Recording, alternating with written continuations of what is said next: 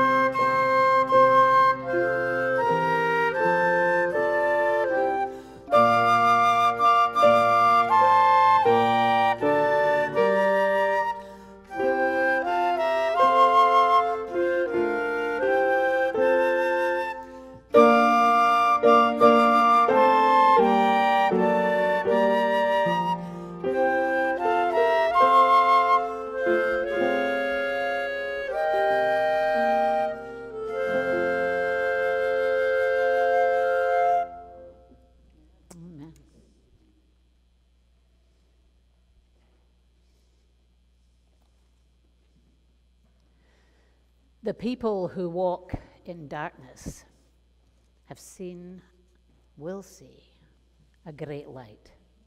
For those who live in a land of deep darkness, a light will shine.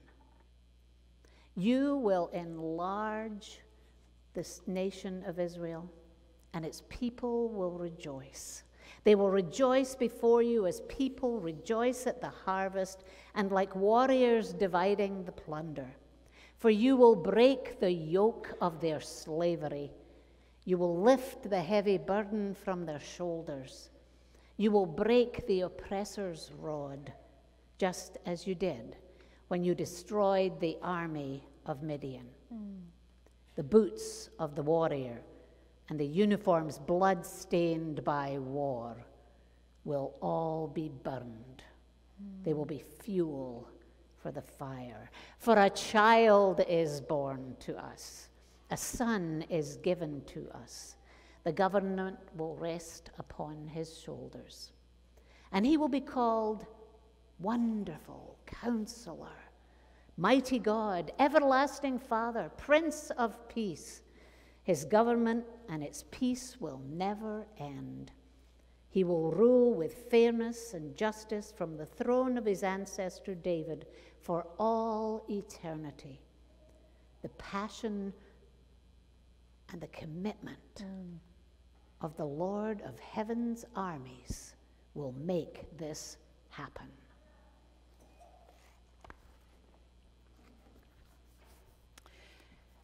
In Advent, we have heard the call to keep watch. But what are we keeping watch over? Maybe we're looking for something that will define us, something that will remake us, transform us. Some relationship, some hope, some love that will make us new. Maybe we're looking for the gift that we remember this night. I invite you to sing along with the verse from O Little Town of Bethlehem.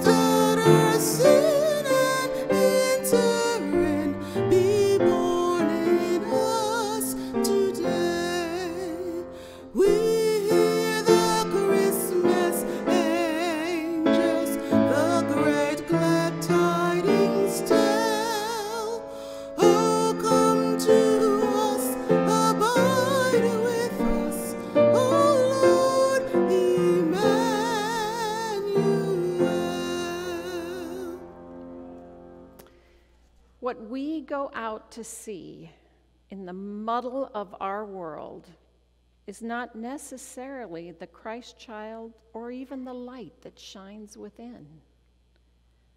No, I think what we watch over is the world he came to save. The masses of humanity who think that they can find salvation in the stuff of this life, like we know we do sometimes. But we live in a world that needs to make room for a Savior. And part of what we're keeping watch for is to see whether we can make room for grace, room for joy, room for peace, even at our worst, at our most needy and most helpful and grace-filled. So tonight we light the candle, the Christ candle, as we rejoice in the light that shines in the darkness and declare his grace with joy and with love. I invite you to stand for and sing along, Joy to the World.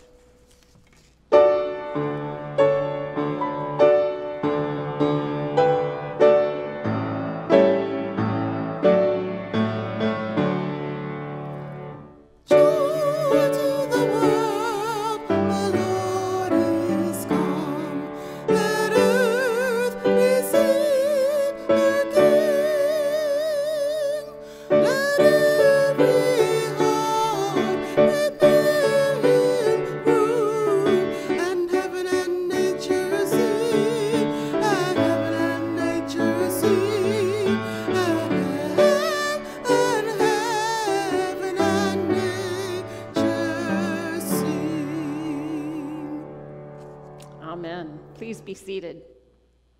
And I welcome you here to this Christmas Eve service on December 24th, 2022. It's been 3 years since we have had a traditional Christmas Eve worship service here in this space. And if someone had said an early part of 2020 that would be the case, I wouldn't have believed them. But we celebrate tonight the fact that we have gathered together in this space and to celebrate this night of nights. It is a night where every heart prepares room for a newborn faith. Tonight, a child is born to us as we welcome the faithful into this place of hope and peace and joy and love. And even though we gather every year on this night of music and candlelight, unless there's a global pandemic, we come to this space with a sense of sheer exuberance.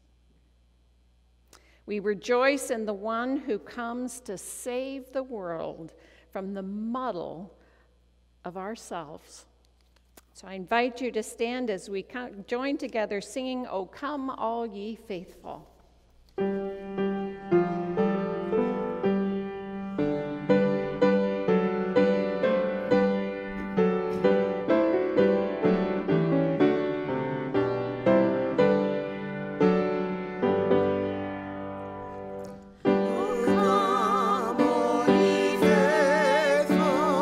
Joyful and triumphant, O come ye,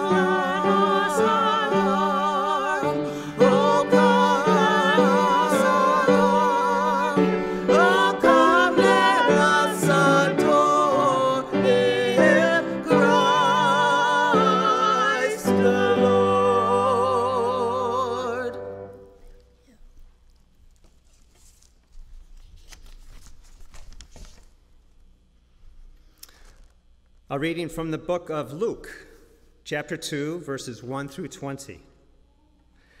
At that time, the Roman Emperor Augustus decreed that a census should be taken throughout the Roman Empire. This was the first census taken when Quirinius was governor of Syria. All returned to their own ancestral towns to register for the census. And because Joseph was a descendant of David, or King David, he had to go to Bethlehem in Judea, David's ancient home. He traveled there from the village of Nazareth in Galilee. He took with him Mary, to whom he was engaged, who was now expecting a child. And while they were there, the time came for her baby to be born. She gave birth to her firstborn son. She wrapped him snugly in strips of cloth and laid him in a manger because there was no lodging available for them. That night, there were shepherds staying in the fields nearby, guarding their flocks of sheep. And suddenly, an angel of the Lord appeared among them, and the radiance of the Lord's glory surrounded them. They were terrified, but the angel reassured them. "Don't be afraid," he said. "I bring you good news that will bring great joy to all people. The Savior, yes, the Messiah, the Lord, has been born today in Bethlehem, the city of David. And you will recognize him by this sign. You will find a baby wrapped snugly in strips of cloth, lying in a manger." Suddenly, the angel was joined by a vast host of others, the armies of heaven, praising God and saying, "Glory to God in the highest heaven, and peace on earth to those whom God is pleased." When the angels had returned to heaven, the shepherds said to each other, "Let's go to Bethlehem. Let's see this thing that has happened, which the Lord has told us about." They hurried to the village and found Mary and Joseph, and there was the baby lying in the manger. After seeing him, the shepherds told everyone what had happened and what the angel had said to them about this child. All who heard the shepherd's story were astonished. But Mary kept all these things in her heart and thought about them often. The shepherds went back to their flocks, glorifying and praising God for all they had heard and seen. It was just as the angel had told them. This has been the word of God for the people of God. Thanks be to God. You may be seated.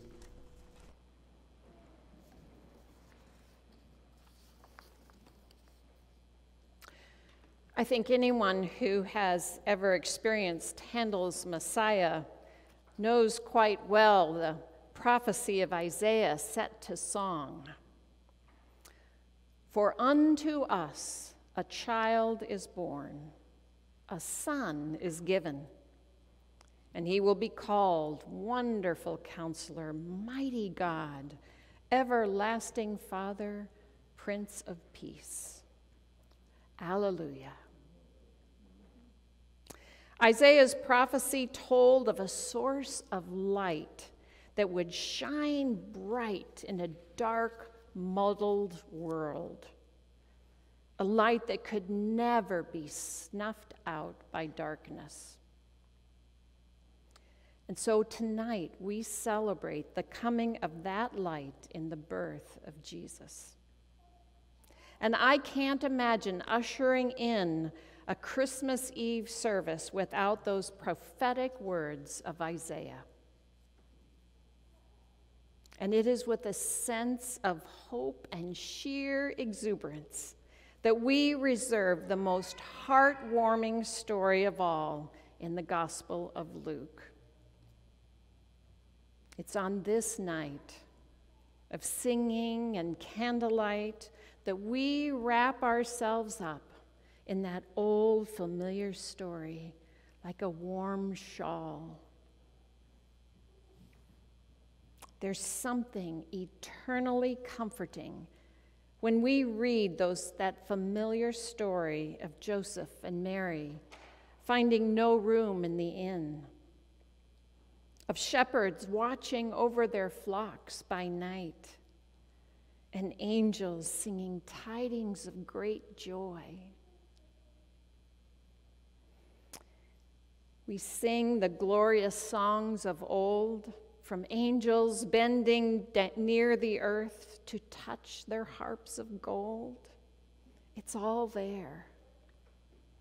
This is the night that we feel good about church. Tonight, the muddled world of hopeless dreams and dark forebodings, they go away. And we experience Christ's church at its very best. And we too hurry with the shepherds to see the baby lying in the manger. And we respond in this sheer exuberance at a newborn baby who will grow to save the world. It'll be this little baby, wrapped in swaddling clothes, lying in a manger, who will break the yoke of people's slavery to sin, addiction, greed, self-centeredness, and will lift the heavy burdens from our shoulders. This is a story that reassures us over and over how all is well. We join to sing how grace is born upon the midnight clear, when stars shine and angels sing. And so let us bask in this stunning truth of God's love come down as we sing, "It came upon the midnight clear." Please stand as you're able.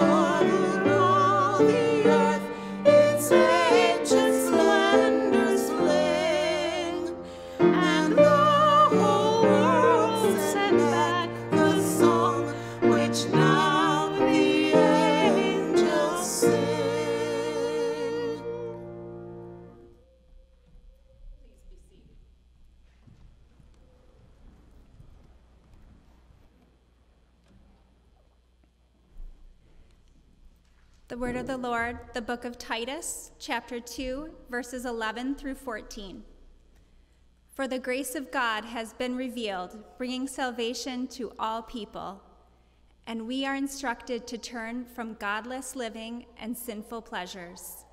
We should live in this evil world with wisdom, righteousness, and devotion to God, while we look forward with hope to that wonderful day when the glory of our great God and Savior, Jesus Christ, will be revealed. He gave his life to free us from every kind of sin, to cleanse us, and to make his very own people totally committed to doing good deeds.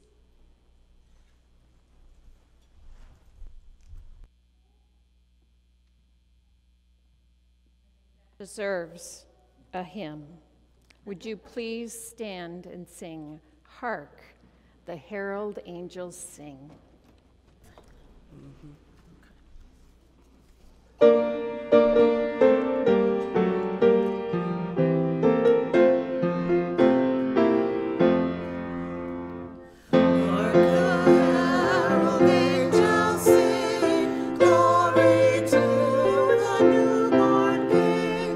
Peace on earth and mercy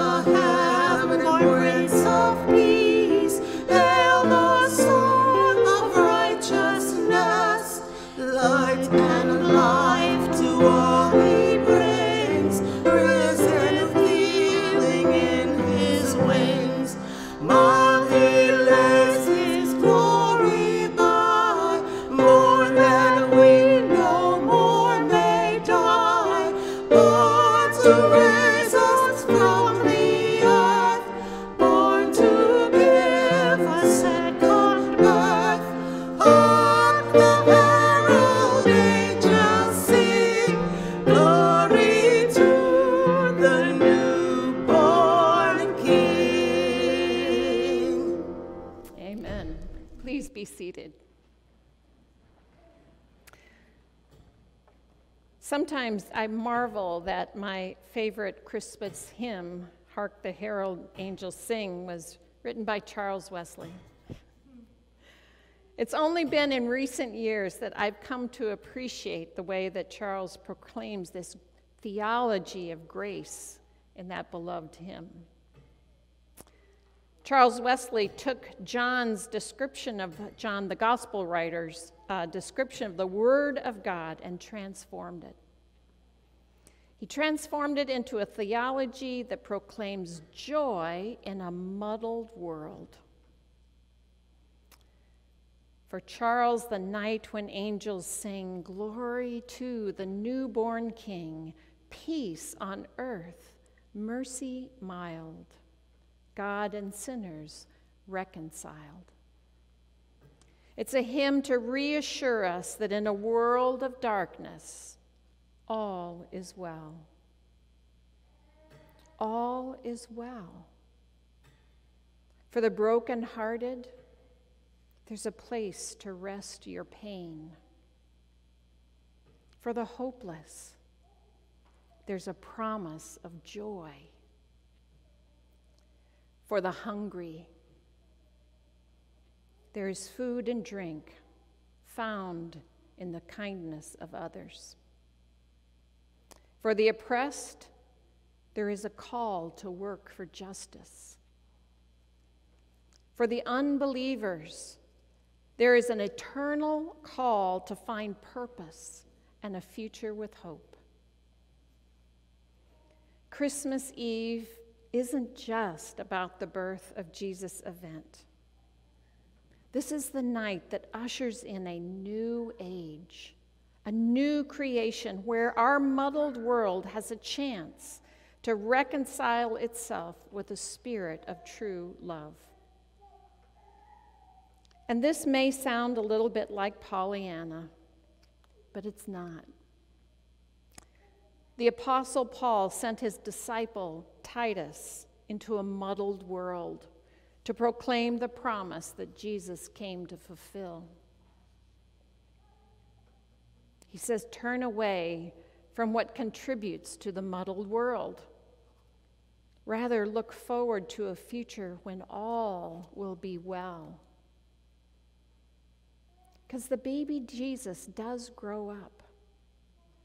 And he brings with him this amazing gift of grace when we human beings figure out that no matter how muddled our world can be, God still gives us the greatest gift of all: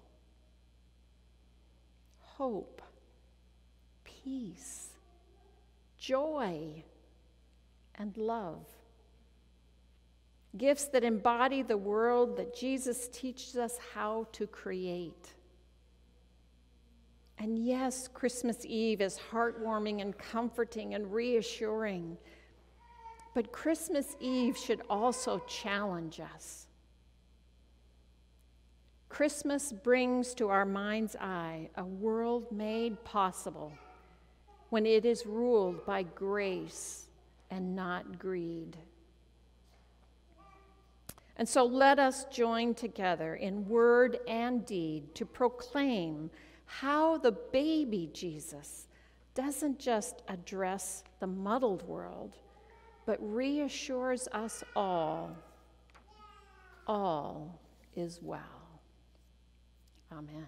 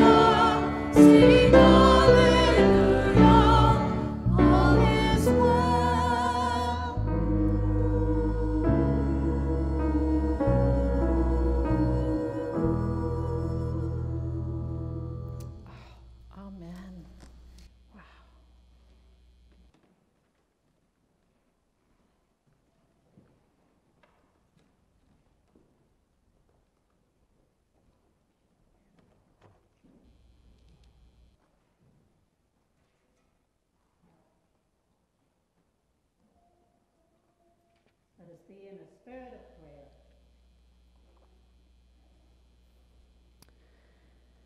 On this dark night, God of all possibilities, all is well. Yes. We are assured by this holy space and time, by our gathering together in the face of all that is not well. For a child is born, a child who will lead us more and more into your vision of wholeness for the world. And we are grateful. However, momentarily, our hearts lift with joy, our minds sense hope, and our souls know your peace. All is well, even when it's not. So much is unwell in our world, God. And so we lift all the hurt to you, taking it off our shoulders.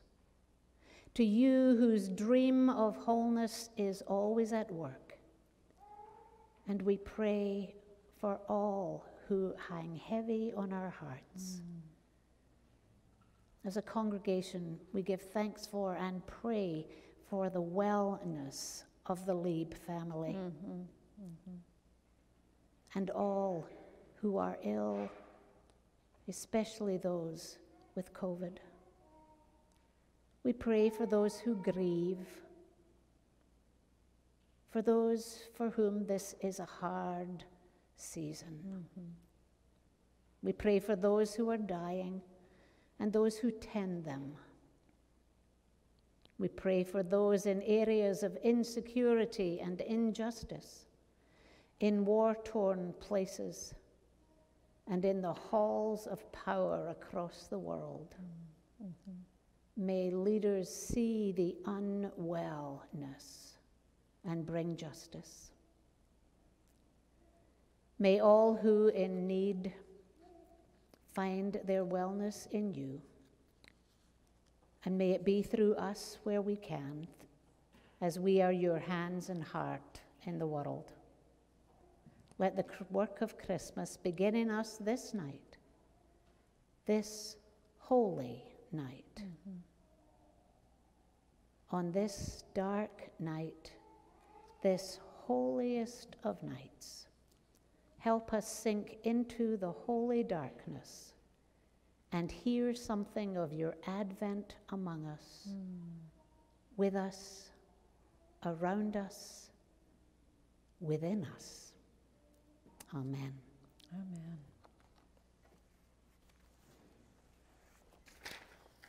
Sorry. That's right.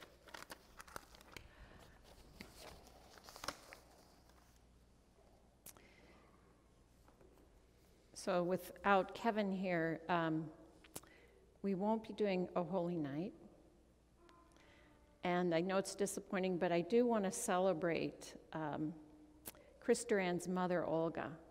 Yes, yes. Who insisted that Chris learn how to play the piano. So thank you, Chris, very much. We're going to prepare for our Circle of Light during while we sing Silent Night this evening. And I would invite a few of the choir members to just come forward. And we're going to have people come forward and bring your offering.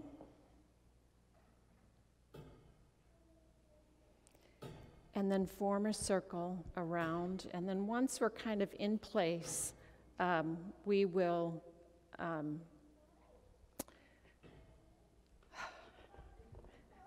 whatever we do, it'll be fine.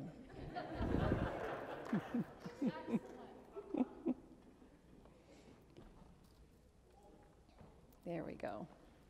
Sorry for those people online that probably now have nothing to look at, but there we go. And if you would light some.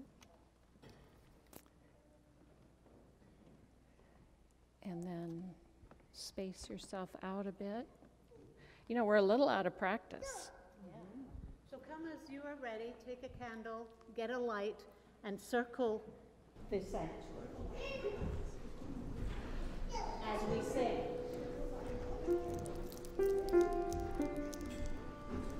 You know these words, right? Yeah.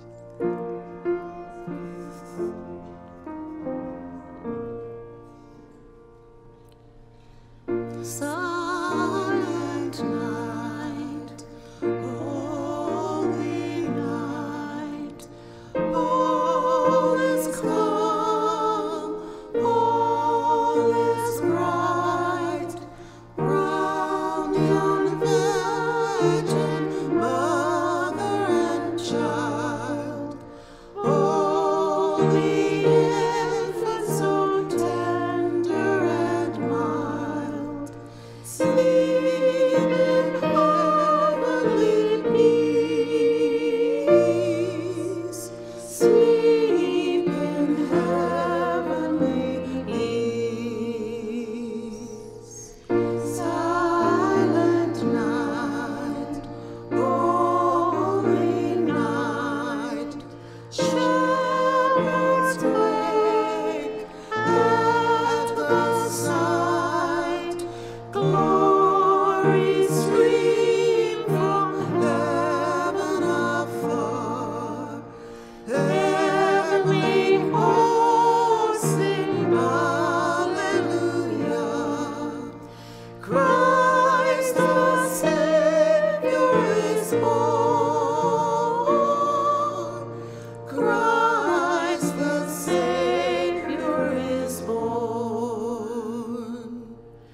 Silent night, holy night, Son of God, love's pure light, radiant beams from thy holy face, with the dawn redeeming grace.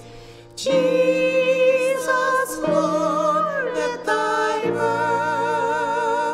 birth, Jesus, Lord, at thy birth. Silent night, holy night, wondrous star, lend thy light, with the angels let us sing. Hallelujah to our King. Christ the Savior is